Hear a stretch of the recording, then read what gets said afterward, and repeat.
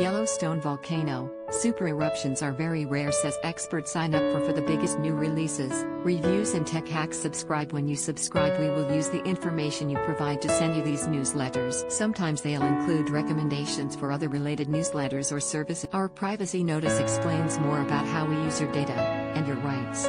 You can unsubscribe at any. If Yellowstone were to ever erupt, which there are no signs it will in the foreseeable future, the results would be kept. Not only would millions of people in the states of Wyoming and Idaho be instantly killed, it would also have global repercussions. However, there is a hidden volcanic range which surrounds Yellowstone.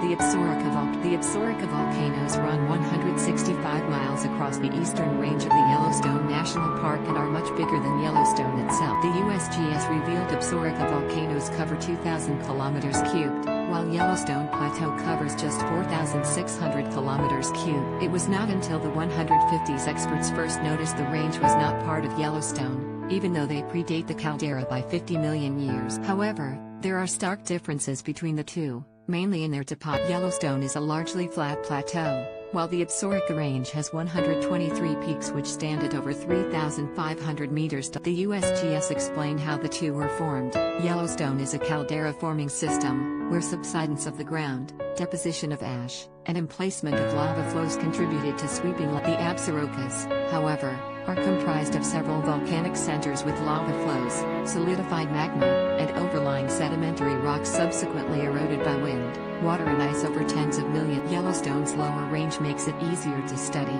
according to the USGS, which is the reason it gets more attention than the Furthermore, much of the Absaroka Range is a national wilderness, where roads are prohibited. However, the Absaroka Range is still worthy of study, said the USGS, despite its inactivity for 40 million. The USGS said, the sediments of the Absarokas contain fossils that provide a window to observe the flora, fauna, and climate from several million years ago. For example, petrified trees are preserved in Absaroka mudflows.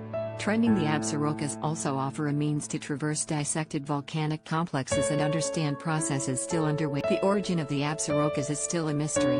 Analysis has revealed the chemistry of its lava and ash is usually associated with plate boundaries which are pushed under one another, creating a volcanic. The USGS stated, however, the Absaroka volcanoes are nearly 1,000 miles, seemingly too far, from the nearest subduction. An alternative explanation is that the Absarokas were produced during a period of regional extension, in which magma was brought to the surface by a process known as decompression melting as tectonic forces pulled. Suffice it to say, additional studies would benefit our understanding of the region and lend credence to the origins of the Absaroka volcano.